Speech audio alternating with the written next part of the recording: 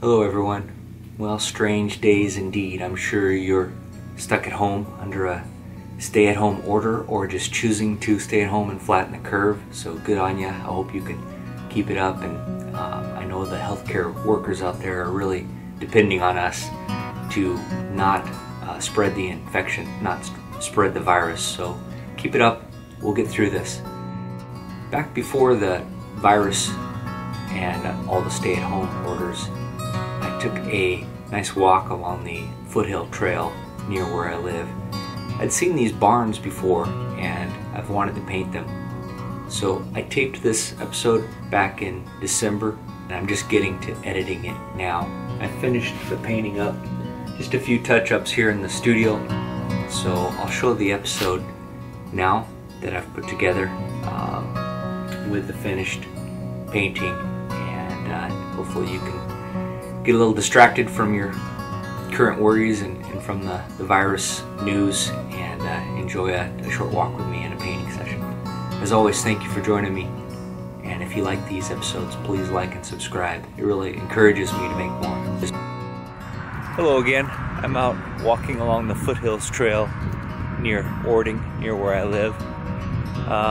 I've noticed these pretty barns along this walk a few times, so I have in mind to stop along here and paint. It's mid-December, it's really mild, raining off and on, overcast, so hopefully I get a couple sun breaks and I don't get rained out.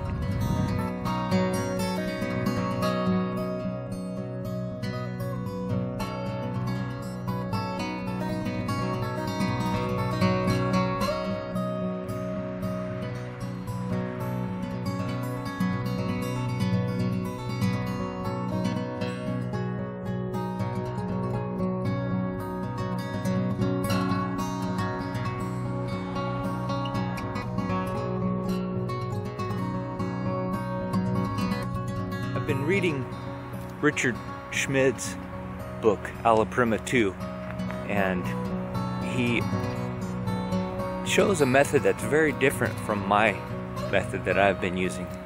And I think this scene goes well with the method he uses. So let me show you the scene. Alright, here's the scene I'm going to paint. I'm going to zoom in on this wooden barn in the distance with the brownish gray hills in the background. I'm going with an 11 by 14 gessoed panel today. I apologize for the road noise. Let's see what we can get done.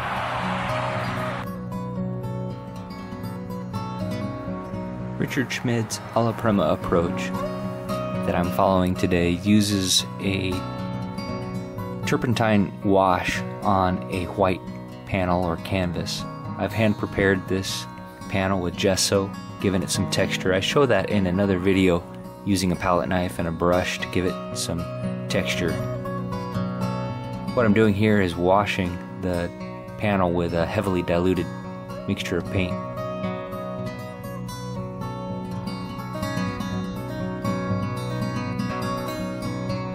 I used a little ultramarine blue, cadmium red, cadmium yellow,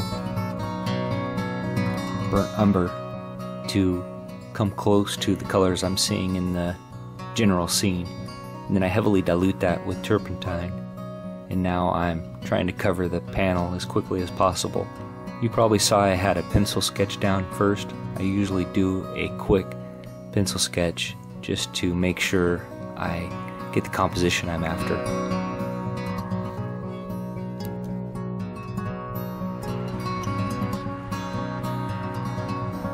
Now with a paper towel or with a brush with a little bit of mineral spirits, I'm wiping away some of the paint to expose the panel again. This creates the lightest values in the composition.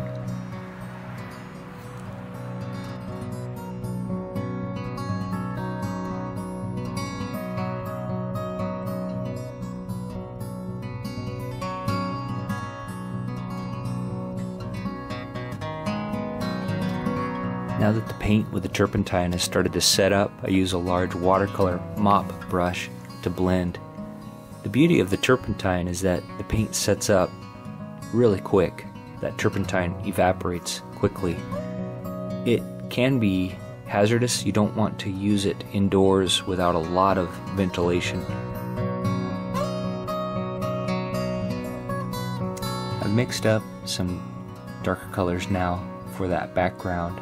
The background hill behind the barn is covered in a lot of different trees, but from this distance and when I squint, they all are kind of a general dark, flat green. So I've mixed a little bit of sap green with ultramarine blue and burnt umber, and now I'm just blocking that in.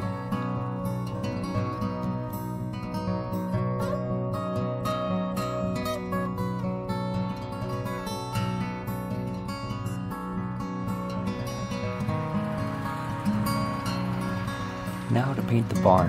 This should be fun. I mix up a little bit of burnt sienna, some cerulean blue, and white to get kind of a nice rusty gray, reddish gray. I use the palette knife and hold it out in front of me to match the color of the siding. I also hold it in front of the painting to check the harmony. Does it match the theme, the overall color theme that I have going on the panel?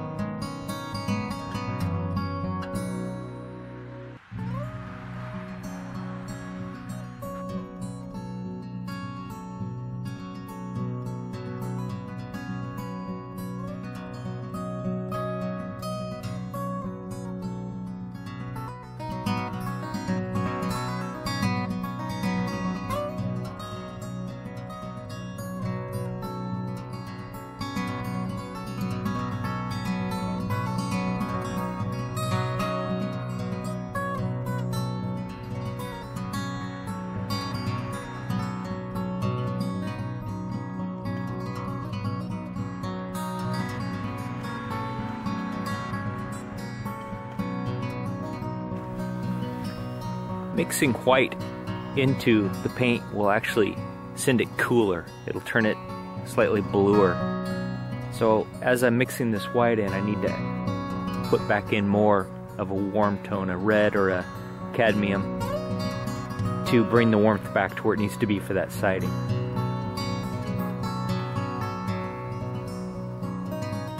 You can see I'm going back and forth between the palette knife and the brush. I like the effect you can get with the palette knife, dragging it across the panel. Kind of gives a sharp initial edge and then a broken line as you drag the paint off. And then you can take the brush and knock down any lumps or edges that you don't like.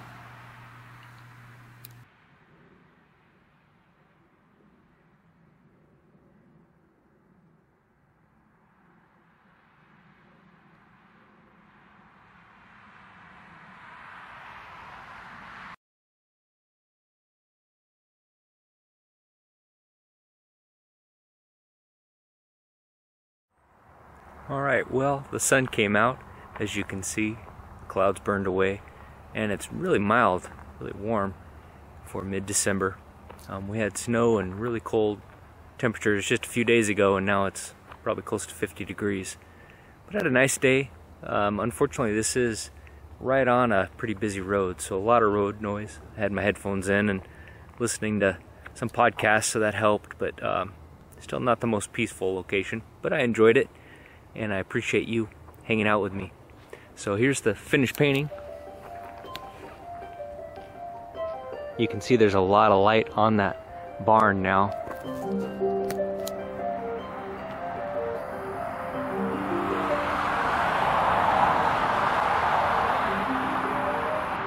So the light really changed when the sun broke through the clouds. And here's the painting. A lot of glare at the moment. Hopefully you can make that out. Yeah. Enjoyed it. Tried the Richard Schmid alla prima approach, which definitely gave some kind of cool effects that I'm going to play with some more. Enjoyed doing the painting, and I appreciate you joining me. As always, if you like these videos, please like and subscribe. Thanks for joining me.